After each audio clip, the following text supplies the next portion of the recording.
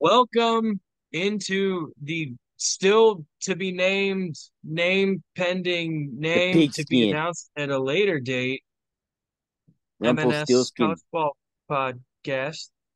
Oh, I am Will Matt. He's here this time. no, We I'm got the not. Shifter Boys, as I like to call us in the description, and pretend Look, that it's a different person look, posting videos. look, it's Will. Will's behind me. Oh wow. Calling me Will Levis. How dare you? That's obviously the joke you were making. Point is, we have 40 minutes as we record these things on Zoom. And honestly, that has necessitated the fact that we're actually going to do two shows a week. I think we're just going to see how this goes. So we're going to quickly run through the last slate of college football this past week, too. And by the end of the show, we're also going to deliver, at least I'm going to deliver, my first top four Heisman candidates. So let's get into it. And obviously, the biggest game going into the week was Matt. What was it? Michigan versus Texas. Oh, see, I thought you were going to do like a little joke. Oh, my bad. That Colorado versus Nebraska because people thought that it was going to be competitive, even though Colorado is actually really bad. Oh And yeah, we'll, my we'll bad. get to I that got one. ahead. But yeah. It looks like I might Um, have been right about Texas, huh? Yeah, you absolutely were right about Texas. I did not think that they would be able to replenish like that in the wide receiver core and along the line of scrimmage. The truth is, their wide receiver core actually is probably more balanced than it was last year because last year they had guys with very specific roles. And honestly, like talking about Bond, Bolden, and Golden, like they can all do a little bit of everything. So, um, that like they're very dynamic in the receiver room. They obviously they're gonna run the ball like hell. Like I can only imagine how crazy this offense would have been if they would have had Baxter. And the other thing I think I'm wrong about, Quinn Ewers is a big time player, man. Like that guy shows up in the big games, and this is 3 years in a row that Quinn Ewers has proved me wrong. 3 years ago, though, I wasn't like on the internet like publicizing it or anything. I was pretty like I was pretty adamant that Alabama was going to skull drag Texas. They were going to walk in to DKR and just have their way with them. Honestly, Bama was probably a Quinn Ewers injury away from losing that game pretty handedly, Hey, just like they did the next year when Quinn Ewers walked in there and kind of thoroughly dominated. Well, and that Tide team was not what they would go on to become. The offensive line was bad at that point, and they grew throughout the year. Same with the defense and the secondary. So still, like, but these early season big games, this is a team just built to win those. And yeah, Michigan just does not have it, whether it be in the quarterback room, out wide, and honestly, it doesn't even look like they have it along the lines of scrimmage. This can they not team, even run the ball? no, they Wasn't it like 2.3 yards per carry or something crazy is what I saw? yeah, it's not been good, to be honest with you. Just rough seeing what's going on there. But like, obviously, real quick, got to give major flowers to Texas and Quinn Ewers. This is probably the best that Quinn has looked throughout a full game. Again, people can throw numbers at me all they want. I know what I saw. I saw a guy operate well within structure, but also outside of structure. Like I think Quinn has all the physical talent in the world, and I think his processor is even better. We'll talk about a person for a split second as an example of someone who at least just doesn't trust what they see. Quinn trusts what he sees. So I liked what I saw out of Texas in general. And yeah, I feel pretty good about that team. Um, I'm not totally out on Michigan though. I don't know about you. I think they're going to I be sort of a middle of the road Big Ten team, but they're still going to be stout. I don't know if this game was like on the docket to talk about, and I think it kind of got like under publicized. But I think with Penn State having trouble with Bowling Green, it kind of like makes me feel a little better about Michigan because maybe I think Penn State was one of the teams in that conference that I thought could throttle them until I saw their result against Bowling Green, and then like also with Oregon, Boise State's obviously a lot better. I think Boise State's actually good, but I'm sure we'll get to that game too. But like I think Oregon's maybe not as ready as we thought we'd see. So there is time for Michigan to improve Yeah. here. But I think they are definitely the worst. I don't know about Penn State. Maybe it was just the game where they didn't take Bowling Green seriously. But Well, that and also defensively in the first half, really bad. And then they figured it out later on. yeah, but Bowling Green CFB 25 Legends up there. Yes. We beat them. Yes, we sure did. Kent State Dynasty. Not uploading it or anything, but just so you know, we have a punter as our starting quarterback right now. So Yeah, things are going great actually. college football geniuses right here. But also you touched on Oregon, and yeah, I'll go ahead and knock them out of the way too. Um, People don't realize in college football, and honestly in the NFL too, because you look at, for instance, talking about last night, Aaron Rodgers can't beat the 49ers, man. And whether it's his fault or not, it's a monkey on the back situation. And people don't realize it, but that was actually the situation for Oregon. They had never beaten Boise State. They were 0-3 against Boise State going into that game. And especially coming off of a really shaky week one performance to get taken to the wire and still figure out a way to win, especially I know it's a group of five team, but but they have a Heisman caliber running back on that team. We will talk about him later. Um, but yeah, I mean, I don't feel great about Oregon. I feel better than I did. Penn State, I don't feel as good about them as I did in week one, but I'm like, I still think they're strong. And I do think those two teams are probably better than Michigan. And then here's the big one. Week four, do you know who Michigan plays? Um, Oregon, just guess. USC. Oh, oh yeah, they already won a big one against LSU. So Yeah, which again, USC, another situation. I'm gonna go ahead and admit I was wrong on. They've turned that defense around overnight, and they, much like Texas, have a passing game that can absolutely. So, like Will Johnson, the star corner for Michigan, did not play all too well in week one. However, he actually played pretty well last week. However, nobody else in the secondary did. Uh, and they're not going to Johnson face have a a lot of. pick six in the first game though. He did have a pick six, but up until that point, he'd actually been pretty bad. He'd been beaten a lot. He'd given up like well over 150 receiving yards. It was actually not. It was a rare like bad performance from Will Johnson. But honestly, and I could be totally. Michigan people can tell me if I'm wrong. I feel like he got a little bit bigger, so I wonder if he was adjusting to maybe a new body type. Because to me, and again, it might be my perception just being wrong, but I feel like he's always been a little bit more lengthy, and this year it seems like he was a little more filled out. So I wonder if maybe he was just adjusting to a new style of play. But yeah, week over week, Will was a lot Will better. Johnson needs a diet? Question mark. Will's just starting rumors.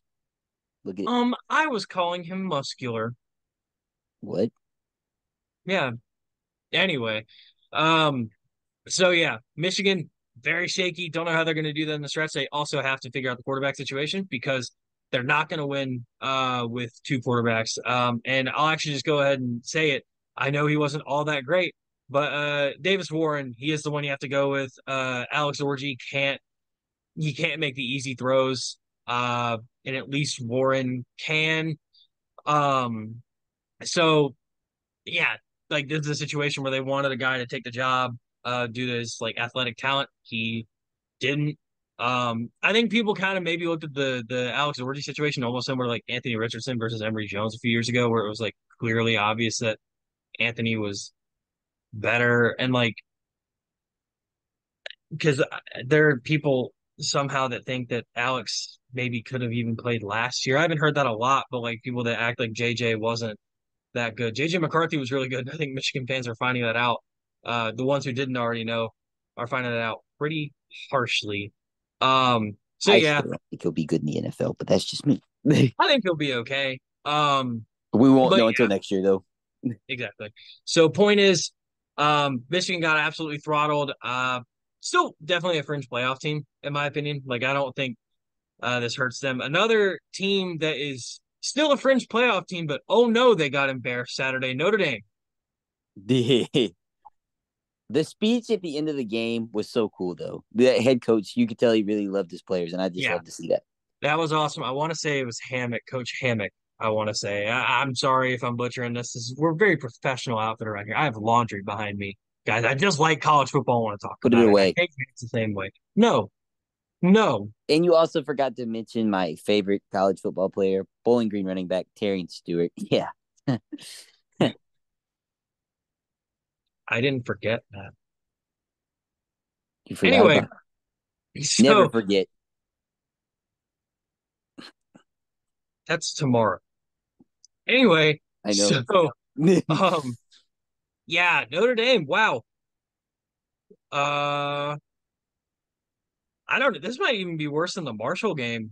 Like, because at least the Marshall game, you kind of had like the whole like, oh, it's year one under Marcus Freeman, establishing the culture, this, that, and the third. But they just got straight up outgained and pushed around by NIU. And I think a lot of that is due to philosophy around the offense because it's pretty clear they did not want to run Riley Leonard. The problem is, it seems like the only thing that he is exceptional at is running the ball. He's not a very good passer. Um, and I understand wanting to protect him. I think it was the next like 2 or 3 weeks where they were supposed to be not very strong opponents. I'm not exactly sure who they have upcoming. And the truth is, unless they drop another embarrassing game, you probably won't be on the lookout for Notre Dame until they play inevitably Florida State and then at the end of the year USC. Um, Well, Florida State might be easier than Northern Illinois, man. well, see that's the thing. Like Northern Illinois, like their whole thing forever is like they were going to play old school football, they were going to run the ball, and they were going to play defense. And then it was always just like, okay, well they'll play defense, but they're not going to run the ball. Well, they did enough. They sure did enough to beat a Notre Dame team that Oh, just looked sluggish. I had a question here. So, what's your thoughts on like the coaching decision at the end, not to try to get 5 or 10 more yards and just go ahead and kick the field goal with like 6 seconds on the clock? Because that was like, even if it didn't get blocked, I still don't think it was going through. Yeah, I don't see. I don't really understand it, but to be honest with you, this game, it it isn't even necessarily about the win or the loss.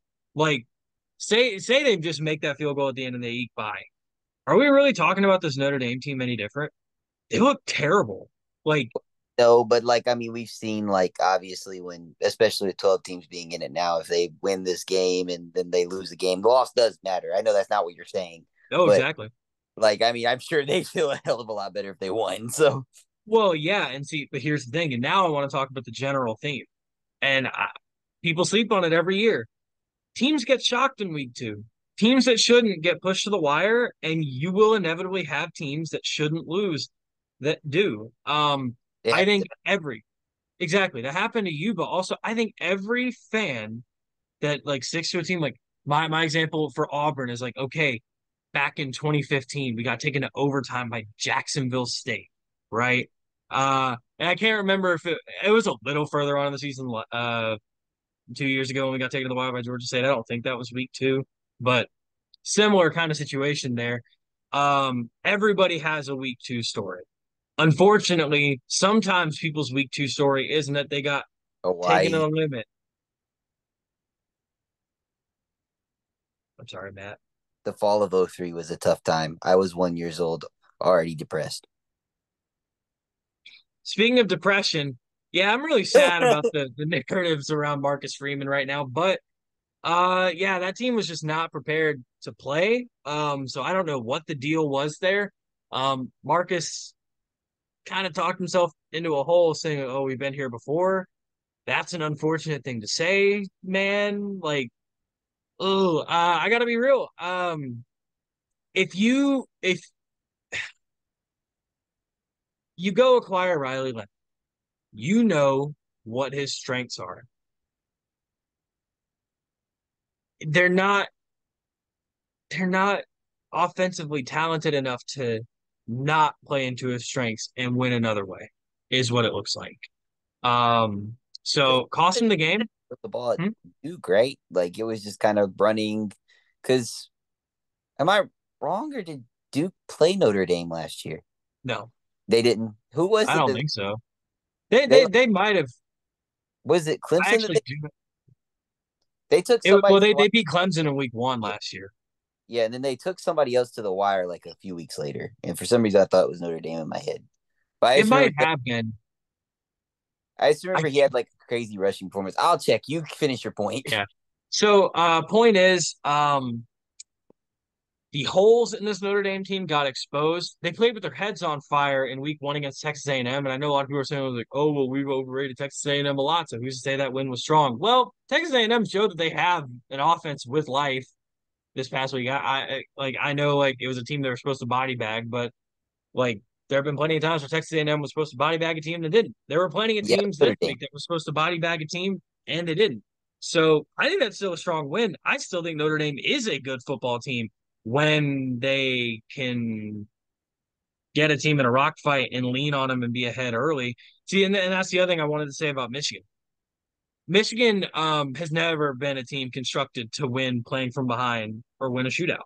They not even under the prime these last few years of Harbaugh. They did to us last year, though. We led the entire game and they beat us. I mean, Right, but what if I told you 95% of their snaps last year they had the lead? well, I heard that stat plenty when we were in the lead the entire game. There you go. Also, it was for Riley Leonard, it was Notre Dame, and he had over 100 yards rushing in that game. Yeah, So they saw it firsthand.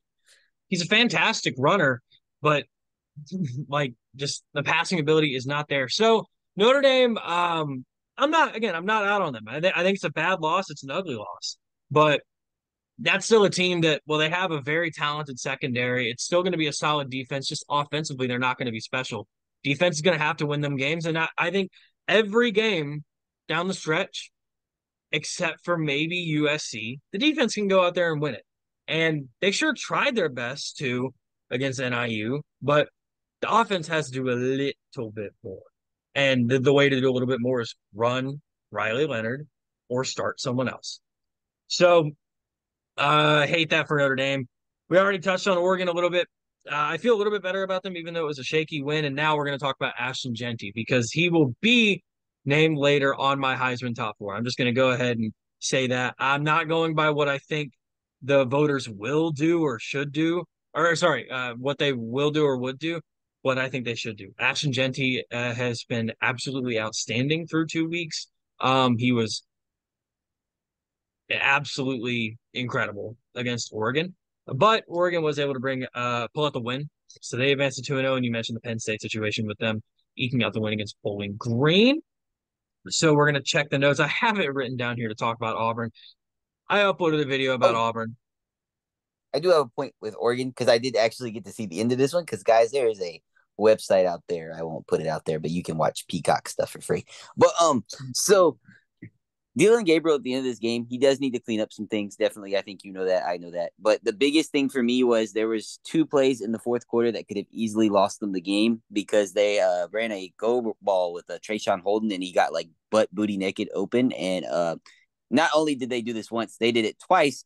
And Dylan Gabriel missed it both times. Not only second down, but also third down on a drive where they were trying to win the game. But they were able to stop Boise State and get the ball back. But if you do that against USC or Ohio State or Michigan, even, you're not going to win the game. So Yeah, but I will say it is nice to look and say, like, okay, they pulled out some ugly wins. They played far from their best football, but they are still 2-0. So I feel pretty decent about that. Um, I'm also just not worried. I think people are putting a way too much stock in USF taking Bama to the fourth quarter. Like Bama leaned when they had to. Like they made the game. so US so Like South Florida you cut they out had for a second there. oh it was because I put the phone in the covers. So South Florida, don't look at me like that. South Florida, it was actually like a real hate week because of what happened last year where they almost beat us. Their Barstool account was like taking liberties at the Alabama Twitter the entire week, talking about how they were going to beat us. So this was a big game for them. But yeah, I did kind of lose it in the fourth quarter. Dante got to see that firsthand. I did, and I went to go get my food, and then I came back, and then they started scoring. I think honestly they just ran out of gas and they played real hard. I think Alabama will be fine though. Yeah. Again, like because this wasn't like in most of these spots, like you talk about, like the last couple games you talked about, it's a letdown spot. This is never going to be a letdown spot for Alabama. This is actually more leaned into the monkey on the back spot because they knew what happened last year.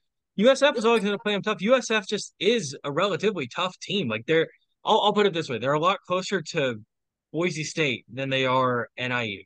That's not to be disrespectful towards that program, but let's be real. It's a little bit of a different team, even though Boise State's defense is pretty bad. We won't talk about that though. But Um, to keep with the one more point here, Alabama does have some stuff to work on, especially starting on offense because we just do not play in the first and second quarter right now. nope. I don't.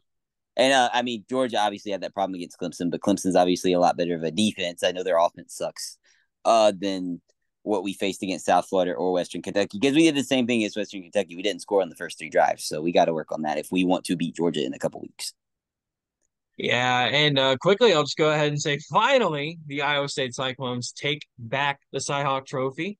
I think second time in 3, 4 years, Matt Campbell has won that game. Of course, I think he was 0 for his first 7, so maybe starting to be a turnaround in that rivalry. But we saw a rare thing. We saw Iowa get a 13-0 lead and lose it.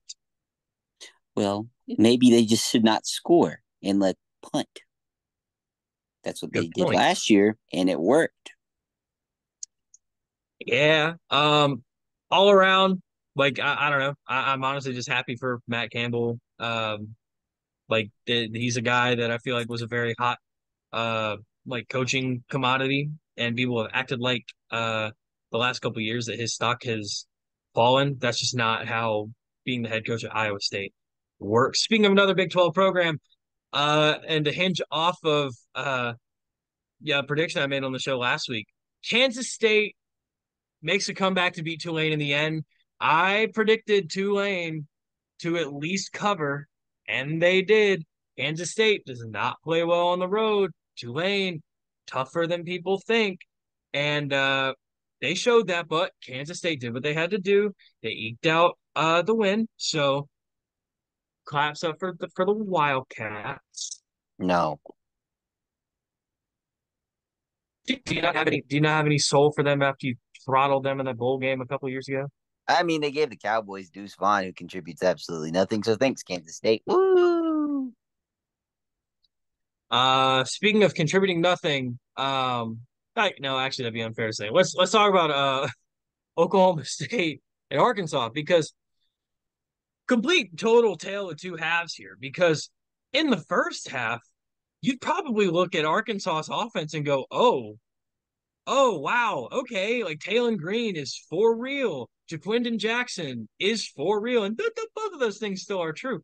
Oklahoma's defense, sorry, Oklahoma State's defense. Oklahoma also had a messy week, but Oklahoma State's defense all around pretty poor. Piss poor. But what was worse in this game was the turnover luck and bounce of ball luck for the Razorbacks. They threw this game away in the second half. And you can look at that and you can toss that on Sam Pittman and you can toss that on Taylon Green and this, that, and the third. The way I look at it is more so they had a dominant win. They lost it. They blew it. They got to learn how to not lose before they can learn how to win. So where do they build from here? Because with Arkansas, there genuinely is something to build on this year going forward. They're probably going to play, especially some SEC teams, a lot tougher than they should. Honestly, same role I think Auburn's going to play this year. Auburn's not going to contend in the SEC, but we're probably going to take some teams to the wire, when we don't play like we did against Cal. I was there. I had to work. Yeah, I, they're like 1-3 or 1-4 when I'm there. So I'm sorry, Will.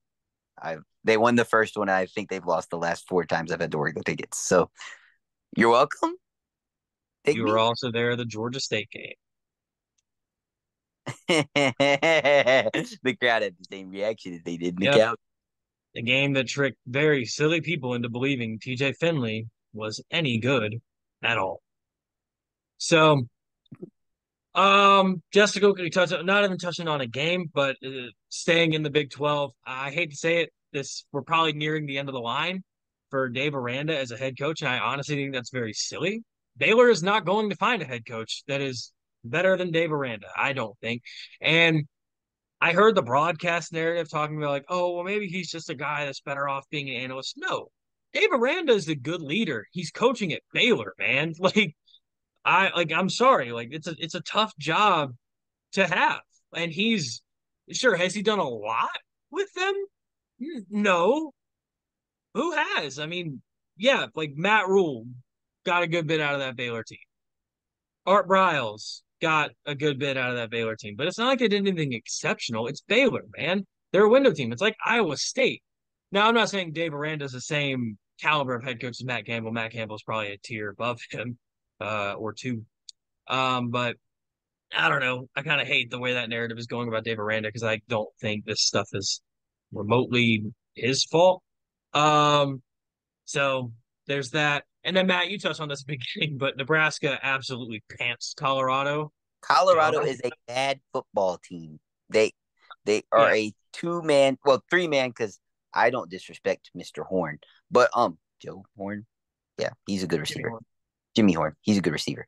But yeah, their defense is terrible. Their O line is terrible. And yes, I know Shadur Sanders is catching some heat for what he said after the game. And it's bad as a leader and a bad look for a guy that wants to go to the NFL, but it's just true. True, yeah. It's really bad.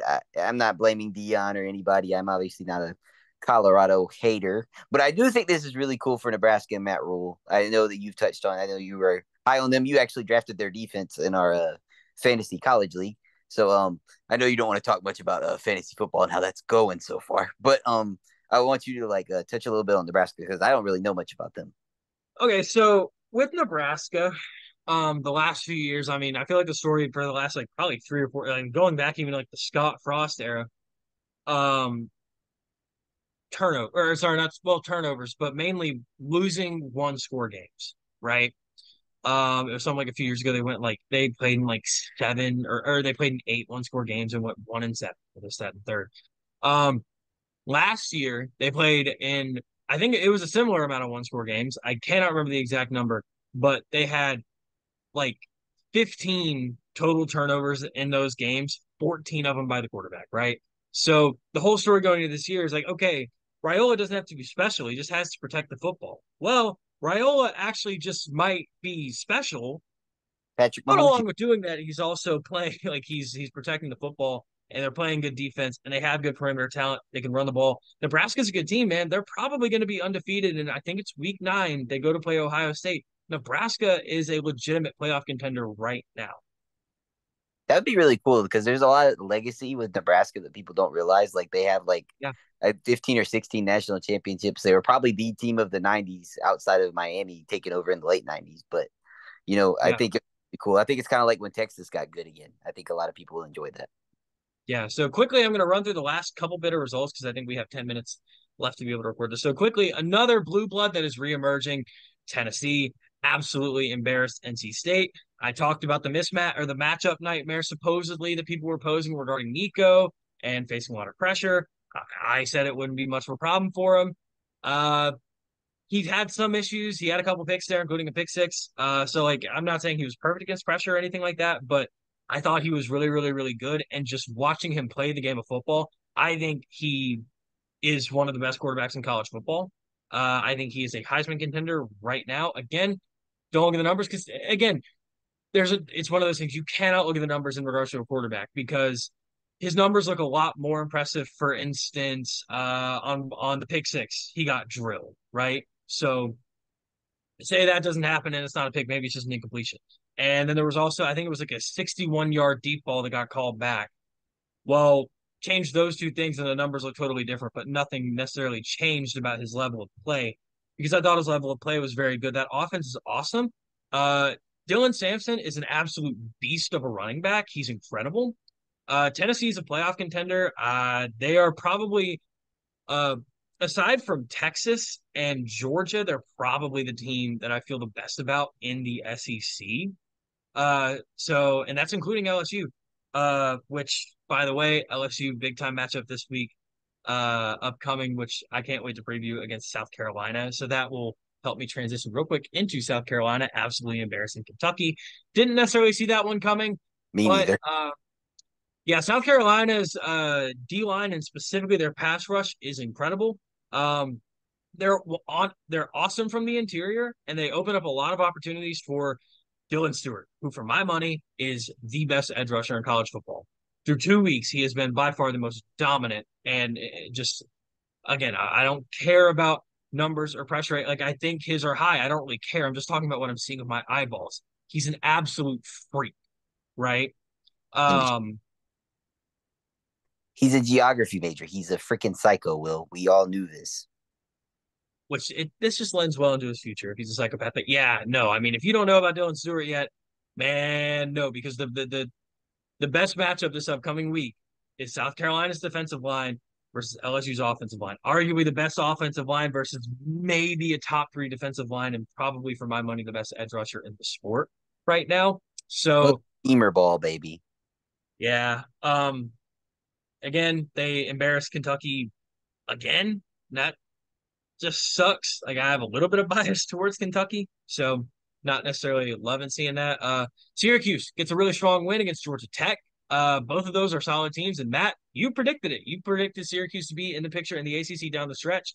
I overlooked their favorable schedule in favor And of teams like Virginia Tech and tra- NC State, and I look like an idiot for that. So it's a kudos to you. transfer portal team that was put together. Me and Terrion got the privilege of watching the ACC network at the Cheddars one day, and we got to learn a lot about Syracuse. They have a lot of great talent, including Jackson Meeks and the Ohio State quarterback. I always forget his name, but he's there. Comical. Yeah, he's a good quarterback. Yeah, he's good enough to win it too. So, strong win, but honestly, again, I don't feel any worse about Georgia Tech. Like, I think it's a strong team, and I think any Saturday, don't overlook Georgia Tech, man. Georgia Tech. So, and by the way, just real quick, Clemson, they look strong in their game, so at least they have a pulse. Uh, let's see, USC shut out their opponent. I'm sorry, I know they should. I believe it was Utah State. I want to say. I know they should do that, but they they haven't always. So that's something to watch out for. That being said, now to close out the show, I'm going to give you my Heisman top four. These are the four that if I were sending them to New York today, this is who I would pick. And I know at least one of these is going to cause major. I've talked about all of them on the show. First off, Quinn Ewers. Quinn Ewers would be my winner at this point, so I just want to go ahead and get him out of the way. He's been the most impressive quarterback in college football, especially compared to the challenge that faced him going into Ann Arbor and shredding Michigan. So, yeah, Quinn Ewers, Ashton Genty. Now I will say the bottom three I don't have in any particular order, but Ashton Genty clearly the most impressive running back in the sport, and this is a very big running back year for college football. I mean, we have Ollie Gordon, who actually got outrushed by Jaquindon Jackson, but you have like Ollie Gordon, you have Devin Neal, you have so many great running backs in the sport. Ashton Genty's the best one, man. Speaking of best ones, Dylan Stewart. I know he's a freshman. I know he's played two games. I don't care. If I were sending him today, he would be in my top four players in the sport. And then finally, and this is the one that might piss you off, Nico Iamaleava. This one's a little bit more projectionary, but I think Nico Iamaleava, just based on what I'm seeing with my eyes, is at least the second best quarterback in college football.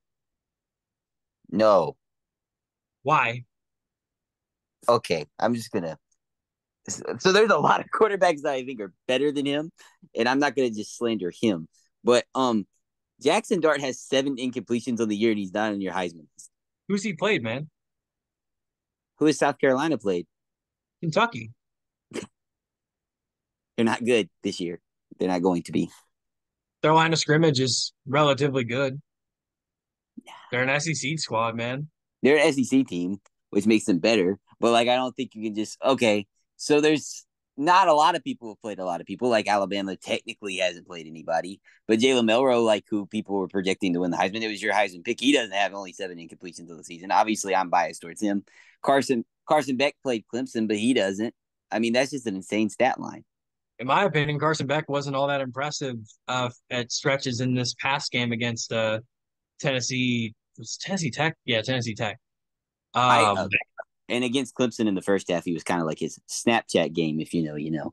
But uh, no, I'm not gonna sit here and slander Tennessee's quarterback, but I think that Jackson Dart's just better. Look, I'm not telling you he's not better. I'm just saying through these first 2 weeks, Nico is more impressive. And I mean, to be fair, like we're gonna have all season to argue about the Heisman, but And I mean, the picture doesn't become clear until like halfway through the season. Absolutely. But so right now it's just kind of a lot of projections. But I project, if we want to use that word, that Jackson Dart will have a better season. I'm not gonna say it's gonna be Yeah. marginally better than the Tennessee quarterback. I'm saying his Tennessee quarterback because I will butcher his name. But what happened last time I tried to say a name on the show. So yeah, that's what I'm projecting going forward. I like the Dylan Stewart pick. He's a psycho. I would also butcher the Boise State's running back's name, but I think he will be good. And then obviously Quinn Ewers, I think, will go to New York. I think I said that in the preview show, and you looked at me like an idiot. So Yeah, again, I got to eat all my crow about Quinn Ewers. He has taken a big step through 2 weeks. Through again, two yeah, weeks, he's taken a big step. But I mean, all of these guys, like through 2 weeks, a kid who was in high school last year is the best edge rusher in the country. Through 2 weeks, like I said, just based purely on physical ability and poise, I think Nico is the second best quarterback in college football. If he get to the end of the year, he might not even be a top five quarterback in the SEC. Who knows, right? That's just the did nature of you? the game, man. So we mentioned Ollie Gordon a second ago, and I know we're kind of coming to a close here. And I just wanted to mention a funny little thing I saw. Did you see like the mass rumor that got started before the Arkansas game that he had chlamydia and wasn't going to play?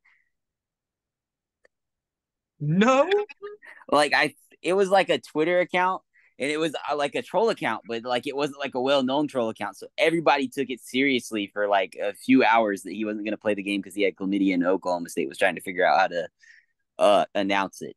And with all the pushback he had during the offseason, that's just not a good look for Ollie Gordon. He obviously played, and like I know there's quick ways to get rid of chlamydia, but like how do you know that? there's quick ways to get rid of that. But like, so why? Like, I'm assuming it was an Arkansas fan, and it almost worked. They almost got him, but like that's just one of the crazier things I've heard. You like hear these stories about people giving out people's phone numbers, like Stetson Bennett. But that one's pretty crazy. I don't know how well known it got in the Oklahoma State locker room, but it was pretty big in the. Well, I saw it a few times on Instagram and Twitter, and people were Welcome to like the in an college uproar over football it. show, Matt. Huh? So welcome to the college football show, Matt. Oh my God. Like No, no, I didn't I know just that feel like happened. we have to talk about that because like there's crazy. We talk about it a lot in the SEC, but like it goes other